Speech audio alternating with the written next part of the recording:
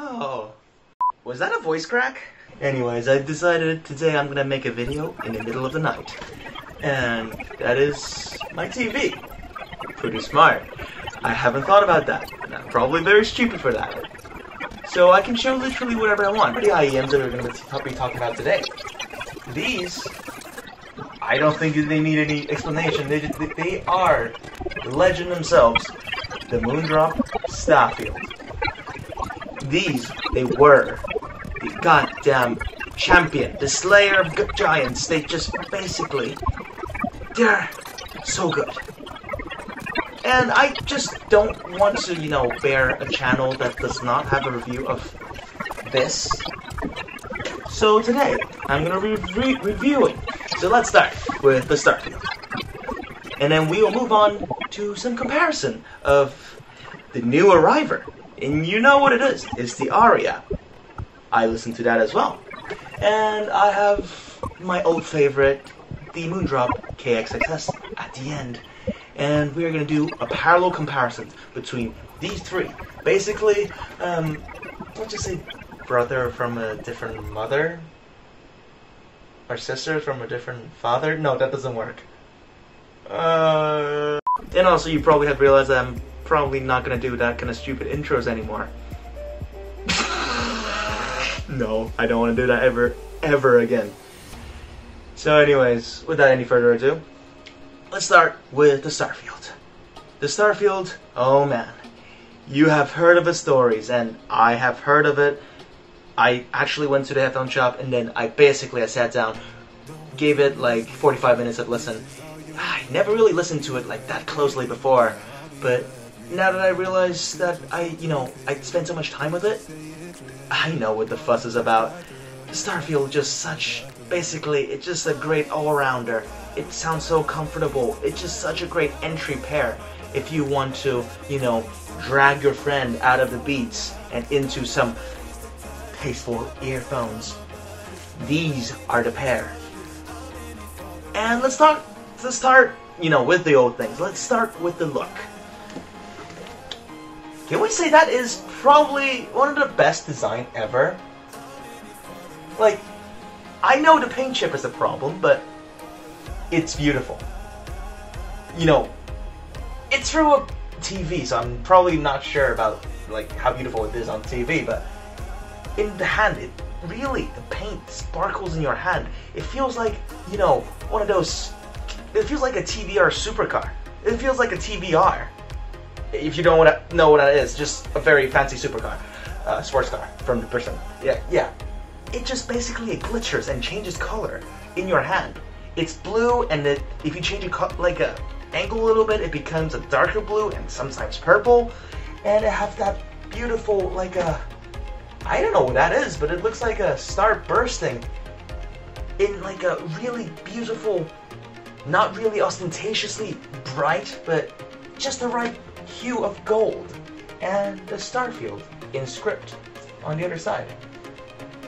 I have to say,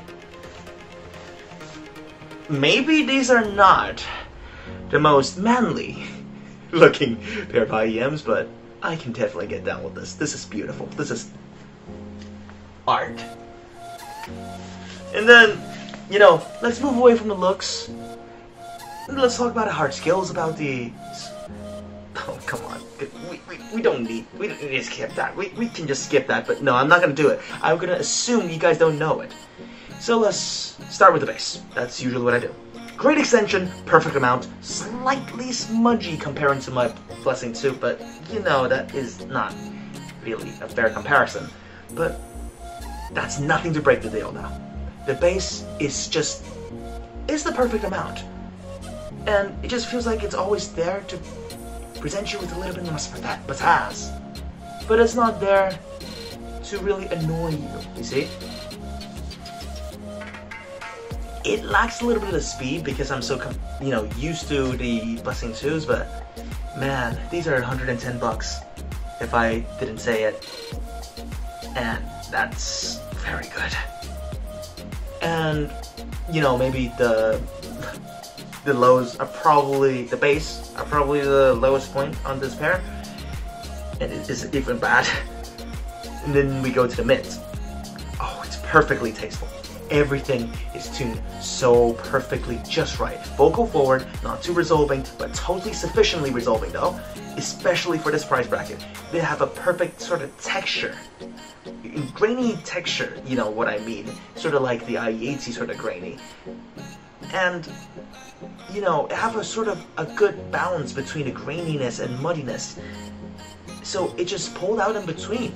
It just, I don't know how to say, it's a balance that is very hard to find, but I think they did it. It have some extra brightness towards, you know, sort of the higher parts of the mids, and especially in the highs, but I'll talk about that later.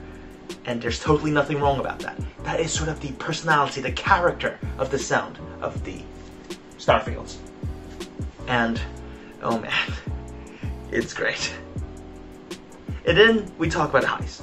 It's very well controlled on the stock cable, with the timbre occasionally straying out of control a little bit, you know, sometimes. But it's a lot better than the Blessing 2, which I already consider as a very well controlled and treble sort of IEM for me, basically.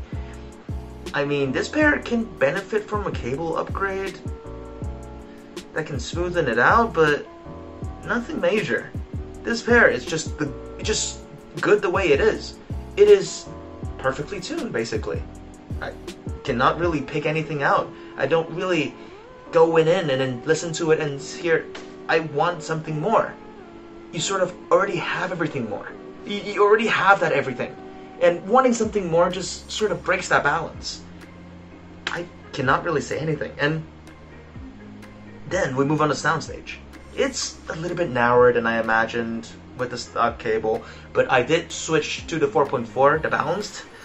Oh, it widens up, but you know, that's not really worthy of an upgrade if you're just, like, this is basically like your entry, your escape from beats, basically.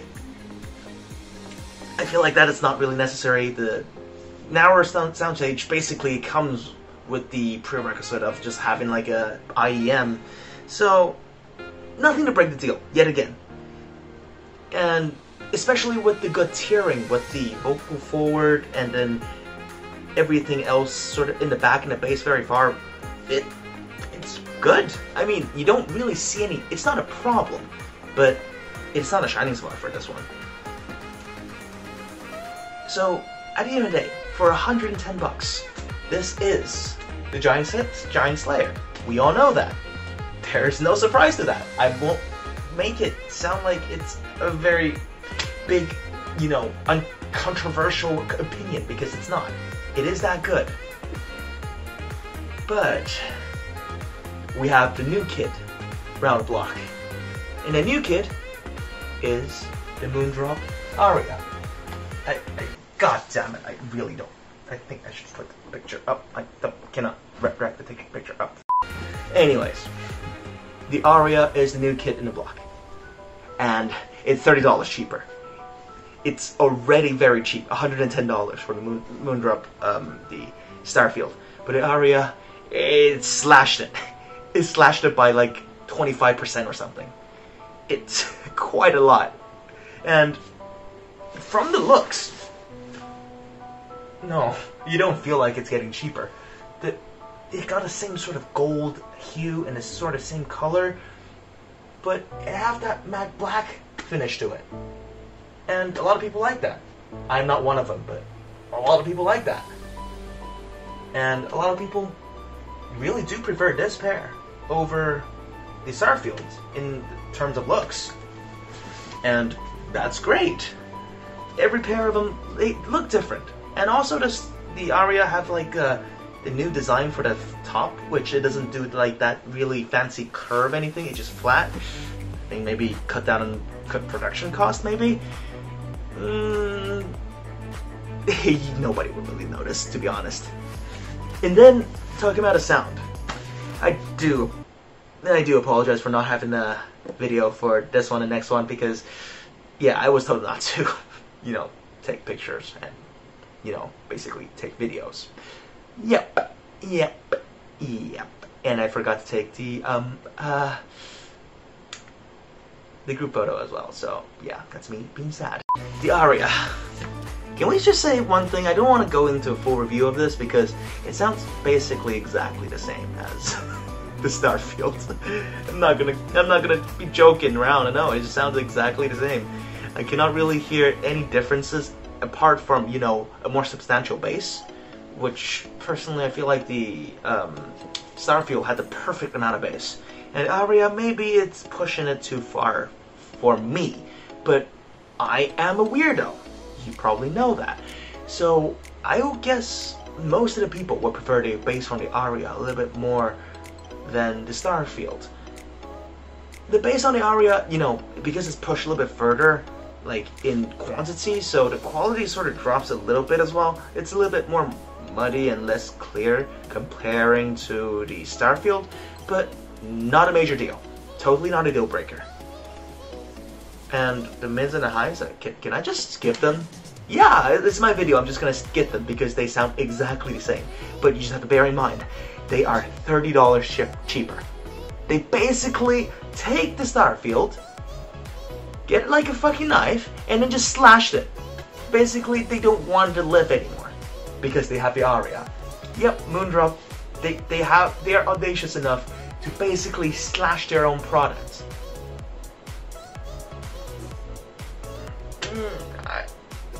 I mean, applaud them for being very courageous on cannibalizing their own product, but you know, I'll talk about like the sort of roundup a little bit later now. And then finally, I have to say, this pair. This is the KXXS. I would just like to call it the Kux from now on. The Moondrop Kux. This is the oldest pair out of them all. I'm sort of omitting the Kanas because, first of all, it's very old. Second of all, I think it's out of production. Third of all, I cannot find a pair of them. So I'm gonna just treat the Kux as the oldest pair of like this brother and trilogy of IEMs. And can we say something about a Kux where I have to say I love this look the most?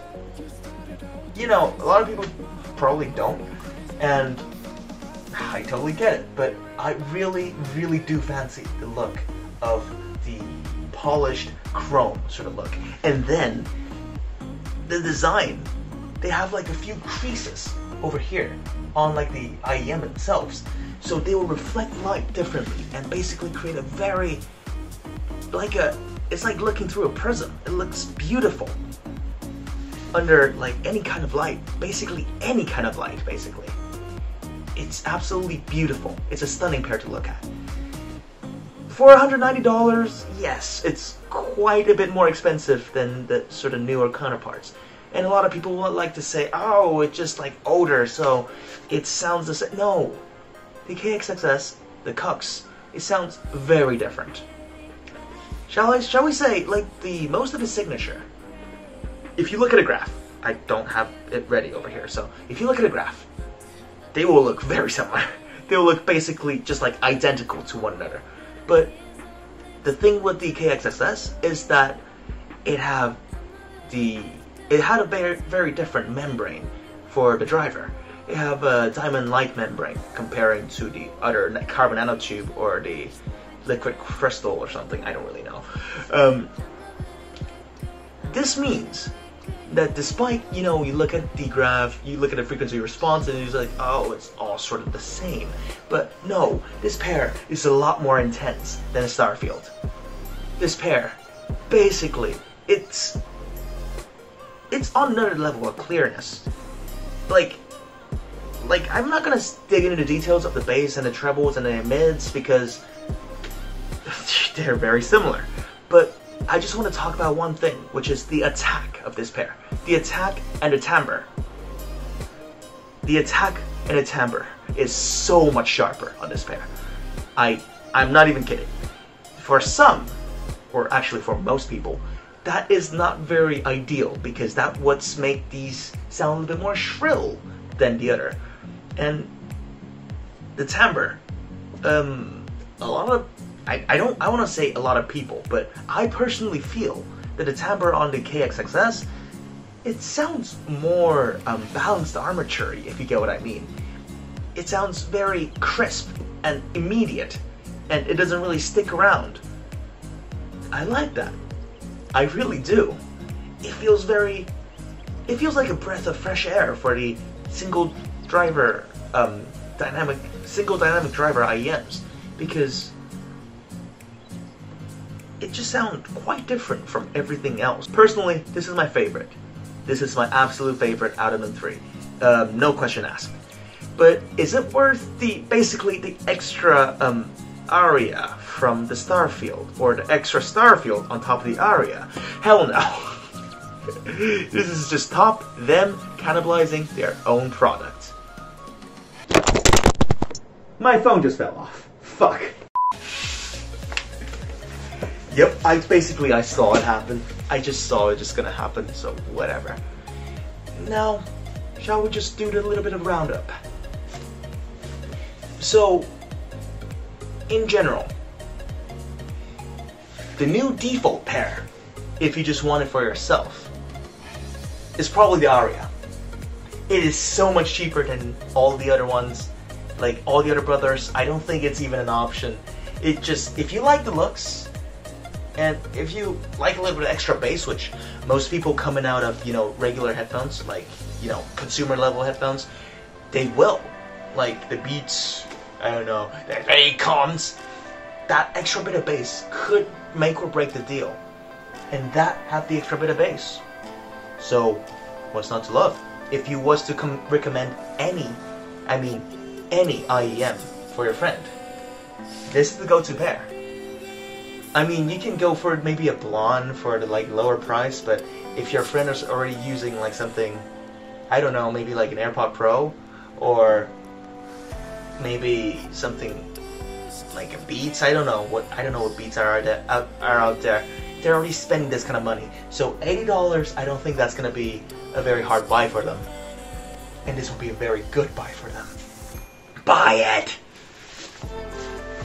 And the Starfield, I still have a special place in my heart, The Starfield just is so beautiful, and not the most masculine, as I was saying. So I feel like, and also the Starfield is a little bit different with the packaging, which it doesn't have the anime girl on the front. So I feel like that will make a perfect present for someone. I don't know, maybe an imaginary girlfriend that I don't yet have. Maybe. I'm just giving you ideas. I've seen people doing it as Mother's Day gift, and I feel like that's absolutely perfect. It's beautiful, and it's special, and it's still $110. It's only $30 extra, and you get the more, personally I say, more tasteful kind of tuning. I dig this. And KXXS, my personal favorite. I would not rec it to anyone anymore, because the KXXS, it sort of, is a little bit, it's just a little bit more, specialized, and it's like an acquired taste, more or less, because it's gonna be so much of a turn of an event if you just went from a pair of Beats to this, because the sound of this is really crisp, and not a lot of people will accept that change that quickly. And also, because of the upkeep of this pair as well, I know I'm going to dig into something very controversial, but burn-in. This pair, on the pamphlet, it says it requires 100 hours of burn-in. And that pamphlet doesn't exist in any of the other IEMs, and I feel like that's true, because I heard a pair of pre-burned in KXXS before, and it sounds absolutely garbage. It sounds like a needle trying to kill you. But after 100 hours of burn-in, it sounds perfect. It sounds just so crisp and so delightful. But that 100 hours, your friend could have just put it on and then just say, wow, these sounds like shit, and just don't like them. Maybe you failed to drag them into the rabbit hole. And that's the least thing you want. And also, the KXXS is a little bit harder to drive because of the diaphragm structure. That just means that your friend's filthy dongle's probably not gonna do the things much good. So I would personally say this pair I'll probably get it for myself. It's just for me, personally. I really do enjoy this pair. But if you want to recommend it to anyone, I'll recommend not. Get it for yourself, not for anyone else. Alright, and that's the roundup of the three brothers. The three brothers from the same mother. The Starfield. Ow, fuck. The Starfield, the Aria, and the KXXS. If you like the video, oh my god, I can't believe I'm saying this, but subscribe. You are special. Subscribe to me. I like you. Okay. Gotta wait for the end card. Is that right? Alright, that's about right. Whew. Jesus Christ, it's hot.